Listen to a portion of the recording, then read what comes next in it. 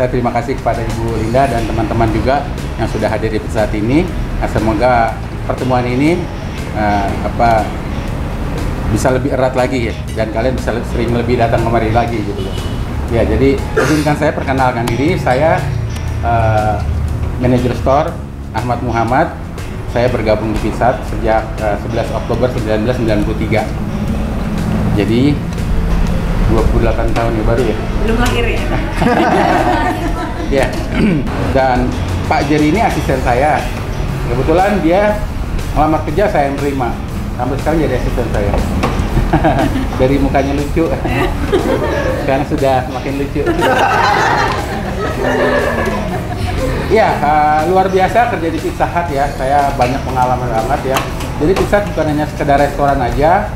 Jadi kita punya company profilnya. Jadi tahun 1958 dua kakak beradik bersaudara Dan Frank Kane, dia meminjam uang kepada ibunya untuk membuka gerai pertama di Amerika di Wichita, Kansas, dan dia berhasil. Dia merambah membuat store-store lainnya sehingga sampai ke Indonesia. Di Indonesia pertama buka Pizza Hut itu di Pizza Hut Jakarta Theater pada tahun 1984.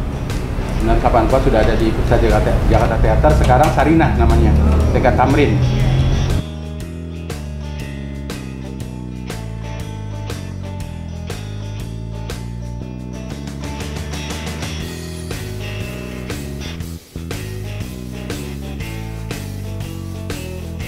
Manajemen itu ya sangat luar biasa. Manajemen kalau untuk menjaga keuangan pengeluaran itu kan kelihatan, tapi memanage orang itu yang paling susah. Itu yang paling susah karena karakter beda-beda. Itu perlu effort yang luar biasa. Kita tarik ulur karena kita pakai di Pizza ini pakai 3H.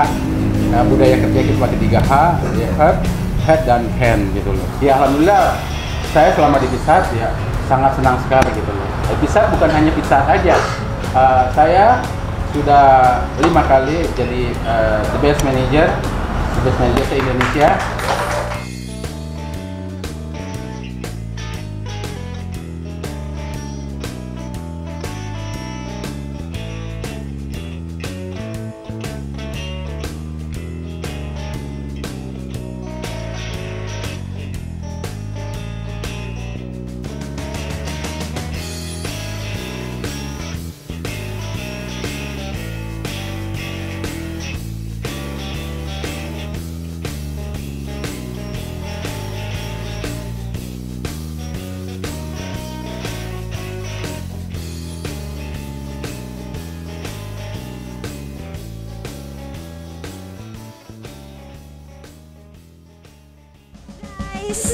Hari ini Manamja dan Manamka sudah kunjungan nih di salah satu restoran ternama di Indonesia dan mempunyai satu cabang di Balikpapan. Apa nih kira-kira?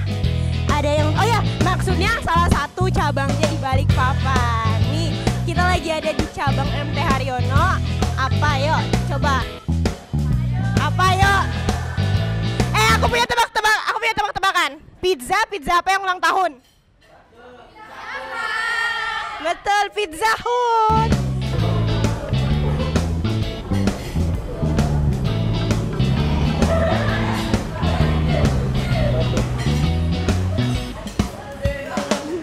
Tada! Ayo. Ini tadi udah selesai makan, gimana nih? Aku mau nanya salah satu mbak di sini yang cantik banget udah selesai makan. Gimana nih masakannya? Menu di Pizza Hut ini enak nggak sih? Mau nambah nggak? Mau, tapi nggak ada dananya. Aduh, gimana ya? Kerja yang betul ya, nak.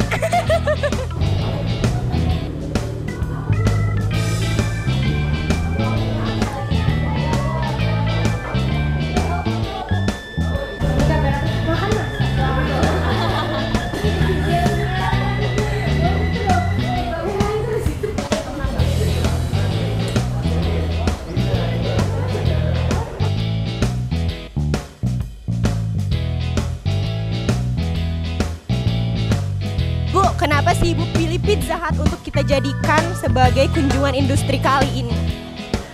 Karena restoran Pizza Hut ini sudah ternama cabangnya ada di mana-mana dan ini bukan produk asli Indonesia.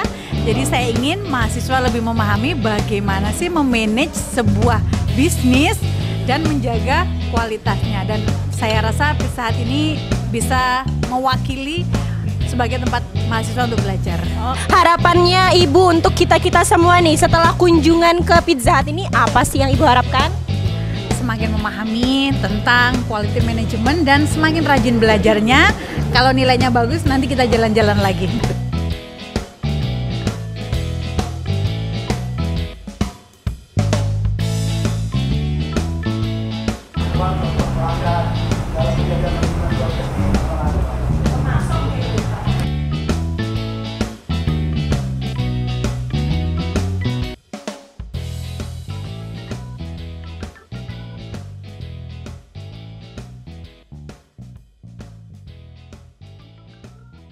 Gimana nih? Kan tadi sudah ngobrol-ngobrol sama orang Pizza Hut-nya. Terus apa sih yang bisa diambil dari wawancara tadi sama mas-mas Pizza Hut?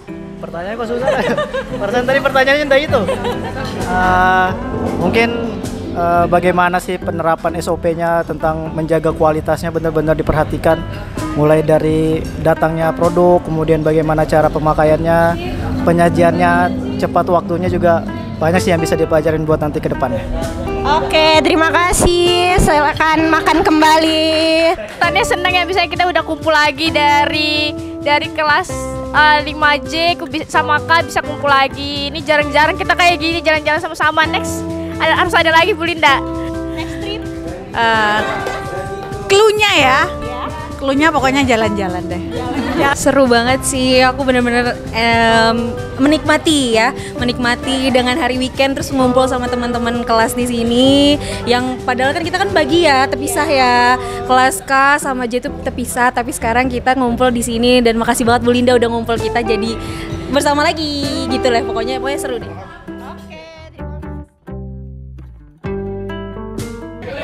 Sosis, pizza sosis.